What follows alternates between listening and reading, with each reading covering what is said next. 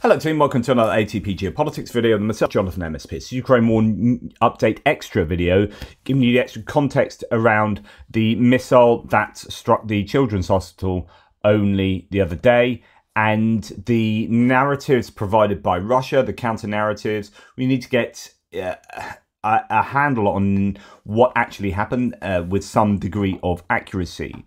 And because Russia does a very good job of flooding the information space with all this disinformation, we often struggle to be able to know where we are, know what's happening. And then people who aren't as ensconced in this war as you and I will, or as you and me, will find themselves much more vulnerable to that Russian disinformation, right? They don't have the tools or the time to be able to differentiate myth from fact. So just want to put this one to bed. So to remind ourselves what happened, a hospital was hit. There's so much imagery coming out of horrific stuff. I mean, we're hearing today that one of the hospital wings destroyed was an NICU. That's a neonatal ICU for premature babies. You know, babies just targeted, it appears, by the Russians. So, okay, what do we have? We have one of the main sources of evidence is a video of the missile coming down. I'll get into trouble if I show that too closely, but here is the still from the video, and basically that's the end, right? It's a Russian missile. That is a Russian missile. But we're going to look at into some more details going on here, right? What happened is that the Russians are head of the UN Security Council, right? The Ukrainians called an emergency meeting, and of course that allowed the Russians to put in their tuppence. I think they've even stopped Czechia saying some stuff, and I don't know. Anyway, we have the Russian Federation, Vasily Nebensia, saying, well, no report says, Russian idiot and permanent Russian representative to the UN, said that Norwegian supplied NASAMS air defense missile was responsible for the tragedy at the Okhmatit disaster in Kyiv, leading to dozens killed and over 100 wounded, including children. And so most of the Russians' claims will revolve around this. I mean, some call it an outright false flag. Some say it was air defense. But not all of these claims are coherent, mutually coherent. So there is a bit of mutual exclusivity to some of their claims. Throw everything that we'll see what sticks type approach. Now, in the UN, there was this quote from Volodymyr Zhovny, the director of the hospital. So he came on, and I think that's really powerful for him to do so. This is not just a war crime. This is beyond the bounds of humanity. At the time of the attack, more than 600 patients and almost as many employees were in the hospital. 3 complex operations were being performed. The children were on drips, on dialysis and intensive care. What happened put their lives at risk. And then, of course, the answer to that from Russia was just to come out with disinformation, and that's what we're going to look at.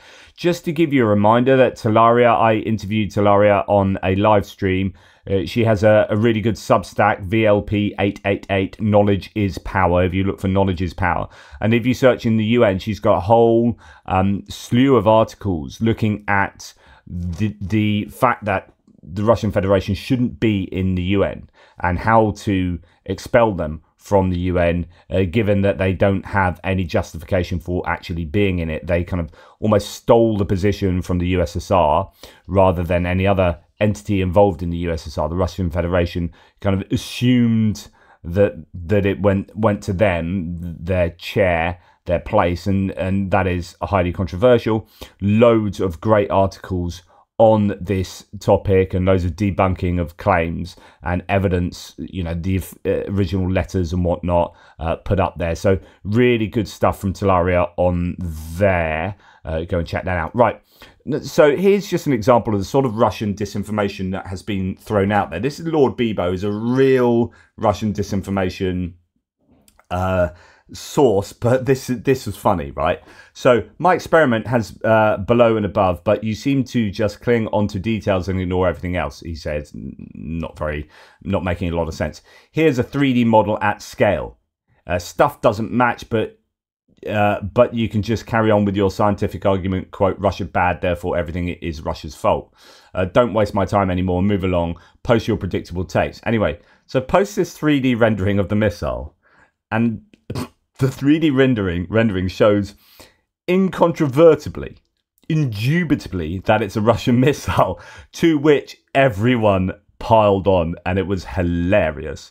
Lord Bebo, no report saying stuff. The absurdity and especially stupidity of this post is really beyond analysis. And then it got community noted. Lord Bebo accidentally proved that this was indeed a Russian KH-101. The visual match is almost identical except for a slightly different angle.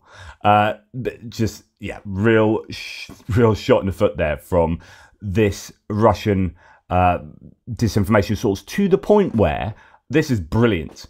Alex Kuchov, a pro-Russian here, saying, stop posting, you F-tard. We don't want you. You're making us look like an effing joke. In other words, Lord Bebo is not doing the Russian disinformation narrative any favors whatsoever. Anyway, we'll go on from that. So one of the most prominent disinformers on Twitter, for example, given the platform by Elon Musk, and who has been involved with a live Twitter Spaces or X Spaces live chat with Elon Musk. Elon Musk has appeared live with Jackson Hinkle. So Jackson Hinkle is just been over to occupied Donetsk, talking with Russians, hanging out with Russians, and then comes back and consistently spreads disinformation about Russia as an American citizen, and it's disgusting. This man is a disgusting individual.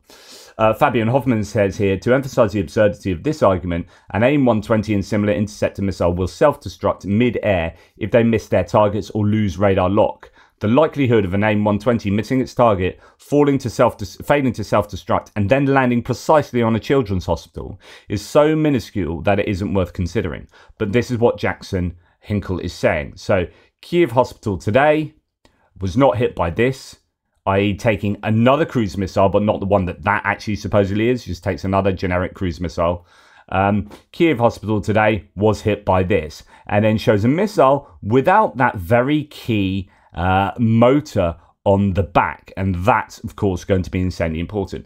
Now I just want to remain on Jackson Hinkle for a second here, because if you go and type in Jackson Hinkle and look at what happened after he posted this, that got community noted, right?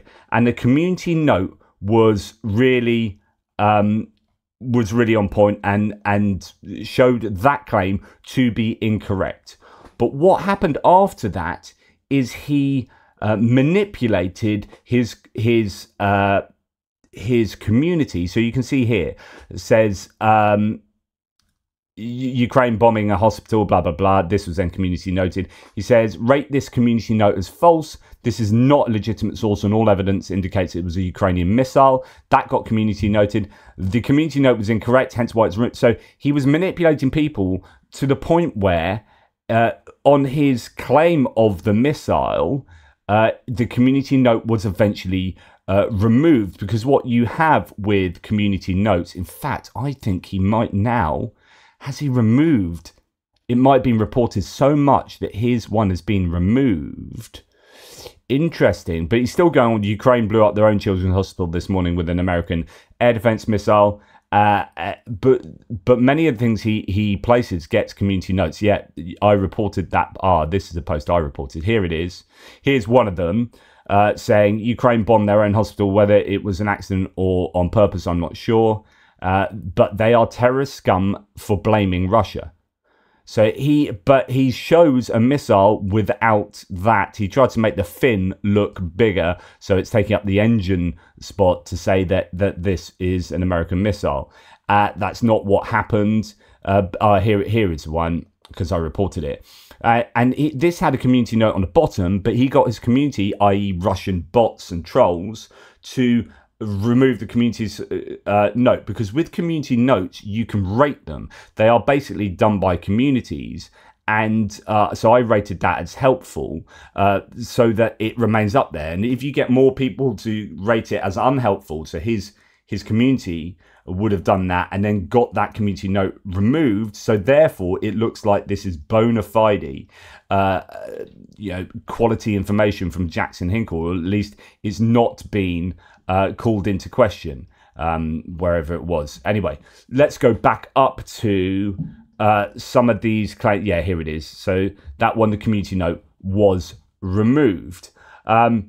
But as you can see, some of these claims up here, I mean, just on and on and on, he makes false claims. This one here is saying shrapnel from the Ukrainian air defense missile has been found at the scene of the Ukrainian hospital, further proof that Ukraine bombed their own hospital. It's not Russia. And then someone saying that's from June the 23rd, that picture. It's lies. They're just outright lies. And he gets called into question his behavior, especially since the community notes manipulation that he's done here, rate this community note as false, is against Twitter's rules, or X's rules. This uses lying coordinated activity to attempt to misuse and artificially influence the community notes feature is a breach of X rules and can be reported as follows. So you can report that. And I suggest you all go onto Jackson Hinkle's threads and look at what he's done and make up your own mind as to what you should do with that. But I would look at this because this is definitely not cool. And Jackson Hinkle is just spreading outright disinformation, but he's protected, it appears, by Twitter that hammers people who are pro-Ukrainian and people who are pro-Russian get to say this stuff, manipulate the community to do dodgy things, and then gets away with it and isn't called out by Twitter. It's just insanely bad. And then it gets worse. So anyway, Pekka Kaluniemi here says Twitter or X claim they have guardrails and procedures for manipulation of community notes, yet Hinkle is constantly allowed to meddle with them. He also coordinates engagement campaigns outside of Twitter. Big accounts seem to have different rules than the smaller ones. JR, for example, the guy that does my mapping, is amazing. He's been banned twice from Twitter, and he comments on Twitter like once in a blue moon, says something that's like not even remotely controversial at all, and gets reported by Russian trolls and gets banned. He's been banned twice for doing basically nothing. And here we have Jackson Hinkle spreading outright disinformation, manipulating the rules and getting away with it. It's absolutely disgusting. And so you wonder, well, how is he able to get away with it? Well, actually, so we're going to look at the Bellingcat analysis. So Bellingcat is a brilliant open source intelligence enterprise that actually worked with Navalny. It's done incredible work around the world, really. Elliot Higgins is one who has been he basically is Bellingcat, and there are other people that are working with him. He's just absolutely amazing, Bellingcat, what they've done. They found the Sergei Skripal murderers who came across from Russia. They identified who they were, etc., etc. They've done an awful lot of stuff, Bellingcat. Anyway, they have just done a debunking of these kind of Jackson Hinkle type claims, right? A debunking of the Russian narrative. And Twitter has now come out and said the links on their site, on their Twitter, on their tweets, if you like, the links that they use to go back to Bellingcat to say, here's the actual article that we've written concerning this, have been deemed as unsafe, right? And Elliot Higgins has come out and said, for some reason, Elon Musk's X is now claiming that the link to this article about Russia bombing a children's hospital is unsafe because apparently it has been identified by X and our partners as being potentially spammy or unsafe. Unsafe by whom? Putin? It's just absolutely outrageous how the truth is having to fight much harder to get out there. And platforms like Twitter with Elon Musk will protect disinformation. It's an absolute freaking disgrace, and Elon Musk is a terrible human being. He is a terrible human being. Like, if you're still a big fan of Elon Musk, honestly, have a look inside here. Have a look at how you're making your evaluations, where you are so deeply entrenched with because what he says on, I don't know, woke, anti-woke stuff and being so pro-Republican. If that floats your boat, that allows him to do all this other terrible stuff, then you need to be a bit more nuanced. He can do good stuff with, like, I don't know, SpaceX or whatever, but still be a terrible human doing terrible stuff in other places. And you need to allow yourself to accept that if you're someone that is someone who thinks that Musk can do no wrong and no one has the right to criticize him, and those criticisms are just a priori unfounded because you really like him. It is very obvious where his sentiments lie with regard to the Ukraine conflict. Now, Tatarugami's done a really good thread. I'm actually going to look at Bellingcat's thread, but I could look at either. Here's a good image to show you the missiles being claimed, or some of the missiles being claimed by the Russians, and then here is the missile that it is, the KH-101, and how they are very different, and it's all about that engine there. That's what we're going to look at. Anyway, we're going to go to the Bellingcat analysis. Glasnow's gone. Just, not happy here. Pro-Russian Elon Musk continues his disinformation work for Putin. This pathetic man-child has labelled a link to a Bellingcat report as unsafe, a report confirming a Russian missile struck the children's hospital in Kiev, Ukraine. The link is perfectly safe. Anyway, Bellingcat, latest analysis of the open source evidence, as well as multiple missile experts, have pointed to a Russian-launched KH-101 cruise missile being the weapon that struck a children's hospital in Kiev. Oh, look, I've just clicked on that and Twitter's telling me it's unsafe. It's not unsafe. It's Bellingcat. The July 8th attack on the Okhmedit Children's Hospital has left 3 children dead and 16 injured. Way more than that. This was yesterday afternoon. There's a load more than that now. More are thought to be still under the rubble. Yep, that is correct. Shortly after the bombing, claims began to surface on social media that Russia was being wrongly blamed for the attack and that the missile was American in origin, fired by Ukraine. Jackson Hinkle, a political activist who has appeared on Russian state media, was one such voice. And there you can see it. Of course, they're blaming Russia again, he says, Jackson Hinkle, and we are blaming Russia because it was them.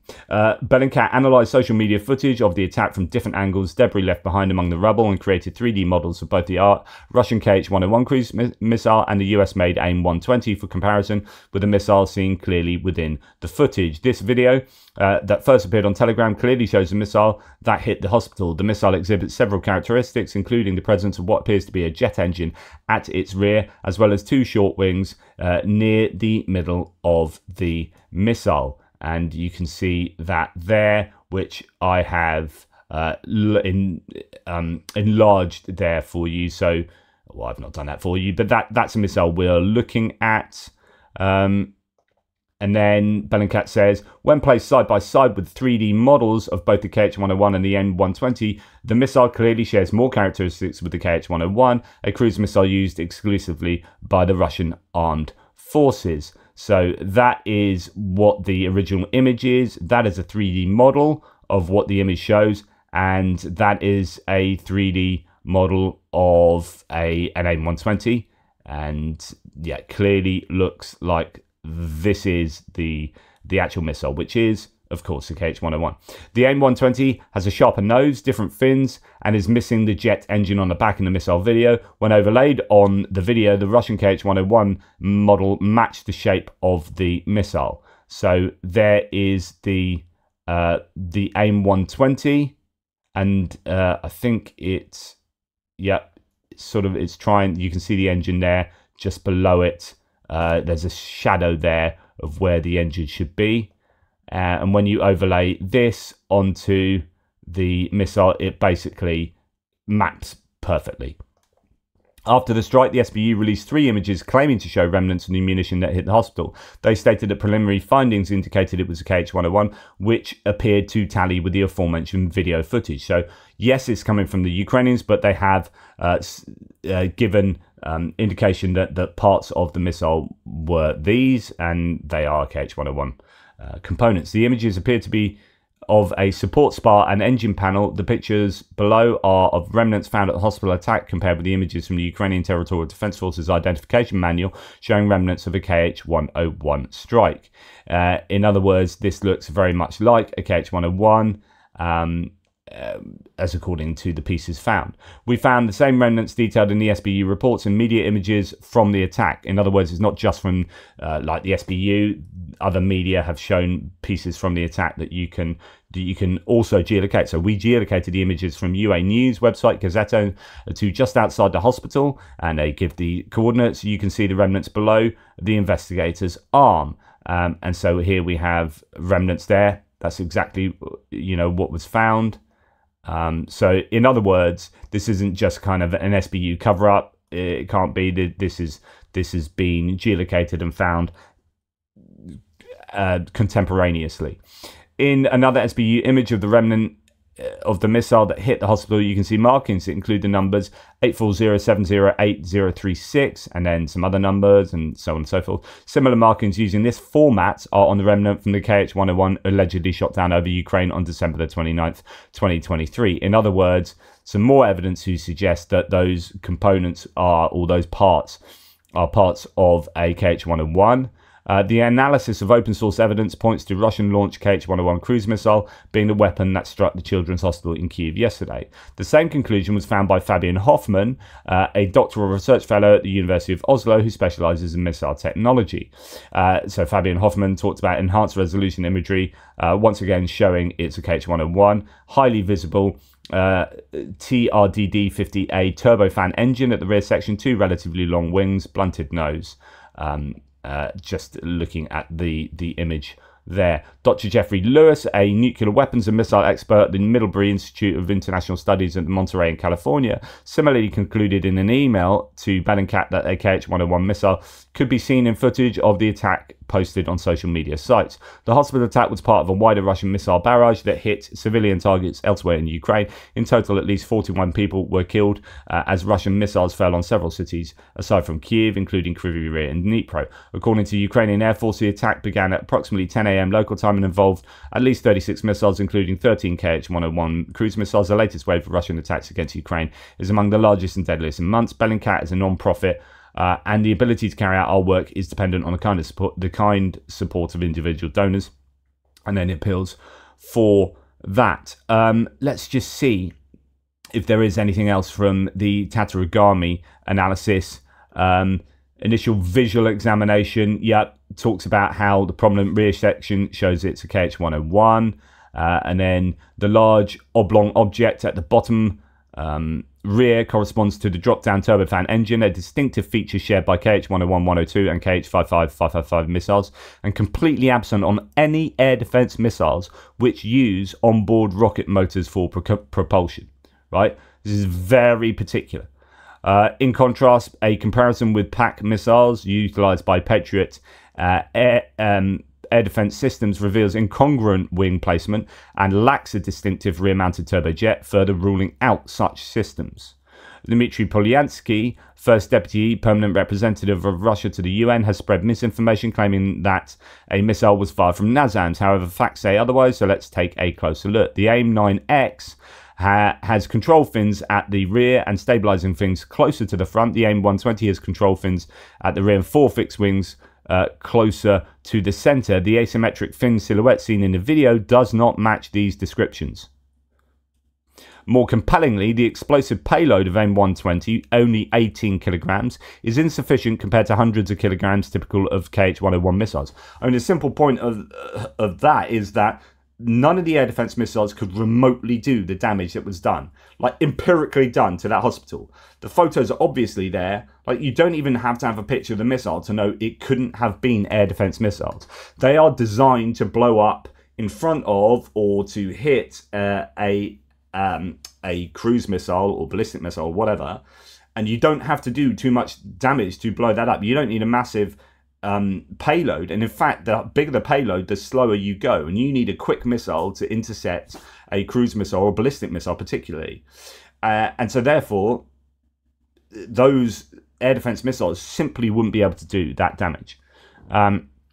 Insufficient compared to the hundreds of kilograms typical of the KH-101 missiles, evident in the observed blast radius and damage pattern with burn marks. The subsonic KH-101, powered by a distinctive jet engine sound familiar to experienced observers. So I could turn the sound on, but you can hear it as well. In contrast, supersonic missiles like the AIM-120 or AIM-9 produce different sounds due to their higher velocities and rocket motor propulsion. Despite the explosion's magnitude, recovered missile remnants, including debris and identifiable parts, feature markings visible in photographic evidence released by the SBU. However, conclusive identification of these parts remains challenging. The cumulative evidence, including visual observations, technical characteristics, sound profiles, and physical remnants, strongly indicate that the hospital was hit by the KH-101 cruise missile. And they've done a full article on that and provided even more evidence too. In fact, another OSINT has done analysis of, I think, trajectories and all sorts going on there. So you can look at even more information.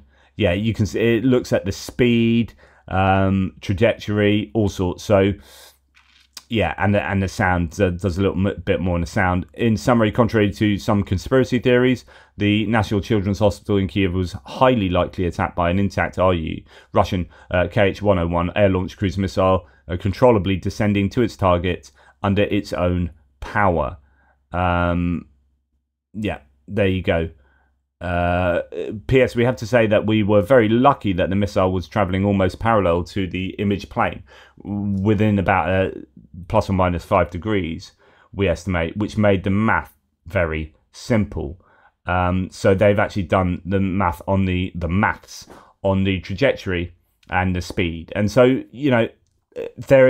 evidence is on the side of, well, obviously of truth, but on the narrative that this was indeed a Russian missile. And every attempt to disabuse us of this fact is nothing but Russian disinformation, peddled by either their official sources or their unofficial sources or their absolute wingnut useful idiots like Jackson Hinkle, who is just a grifter for a genocidal dictator. Now, just in the same context of disinformation, the Justice Department has disrupted a Russian-run AI-enabled Twitter disinformation bot farm. So US Department of Justice, sorry. Almost 1,000 accounts on X. They were masquerading as Americans and promoted Russian government narratives. This is really good news. The investigation behind this Russian political interference takedown is interesting. First, the FBI got account registration info for a slice of fake accounts on X. They found a lot of email accounts registered on the same server. So they went to the registrar, and while the domain registrar, Namecheap, had a bunch of account registration information for the FBI, the info was a fake name and some alias information. Strikeout? No, the FBI began a subpoena cascade, starting with a Google account used to register the domain. FBI had a tasty fine from first Gmail subpoena, Moscow IP address. That was just the beginning. Subpoena cascade led through 2 more emails to a phone number, which they say found in a widely leaked Russian tax and mobile subscriber information, and they got the operator. Simultaneously, a jointly issued technical advisory provided detail on identifying Russian AI-generated personas, likely reflects their conclusion that the Russians won't stop. The Russian bot takedown, here are some notes. Sorry, the English isn't brilliant. Foreign efforts to shape Americans' perceptions via bots continues on Twitter, despite Elon Musk's claims. AI is now a key disinformation operation tool, and the total number of accounts is small versus the Twitter universe, but doesn't rule out outside impact when well targeted. Takedowns and accompanying advisories suggest that the US and allies are trying various techniques like these disruptions and sieges because the operators are currently beyond their direct reach. Expect the operators to learn, evolve, and come right back targeting the US. Russia is one of the many countries now swamping Twitter with AI-driven bots to shape perceptions. Even smaller countries' operations flourish and aren't taken down after being identified. Want proof? Check the accounts in this campaign for yourself, and then looks to another disinformation campaign that they've detailed. And Russian Today's involvement in the alleged bot farm is, I'm going to report on this a little bit later, so there's evidence that RT's behind it as well. Yeah, so on and so forth. Anyway, I will leave you to go and check that out. That is John Scott Railton with a lot of information on bot farms being outed, but there it will be a drop in the ocean. And then Justin Bronk just adds, if you're wondering, this is a turbojet motor remains from a Russian cruise missile that devastated the Okhmedit Children's Hospital in Kiev. Air defense missiles like these fired by NASAMS are rocket powered. They do not feature these turbojet engines, only cruise missiles do. So actually it appears now they've found the turbojet engine. And there you go. Hopefully that was of use to you. Please like, subscribe and share. And try not to be sucked in by Russian disinformation, as I'm sure you won't be.